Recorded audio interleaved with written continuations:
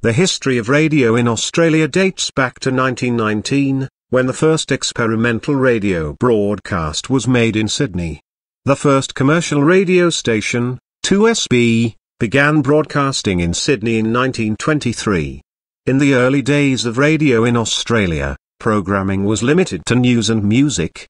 However, as the technology developed, more and more types of programming began to be offered, such as drama, comedy, and educational programs.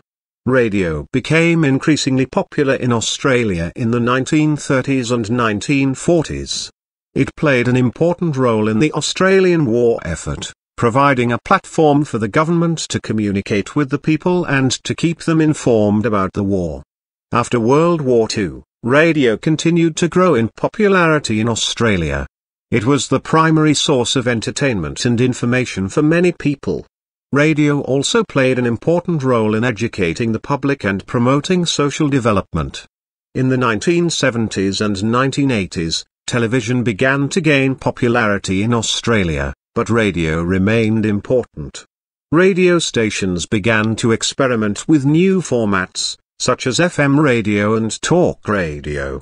In the 1990s and 2000s, digital radio began to be introduced in Australia.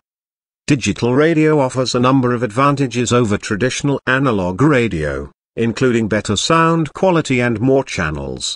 Today, radio is still a popular medium in Australia.